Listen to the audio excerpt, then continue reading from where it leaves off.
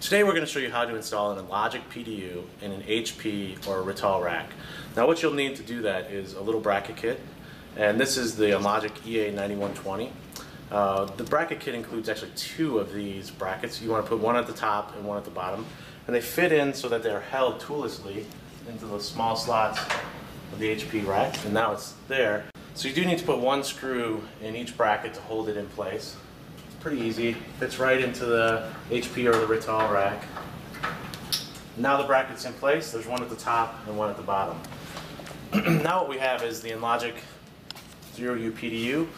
What we see is two pegs on the PDU. And there's some adjustment here. If you want the PDU to be up, higher, or lower, you can do that.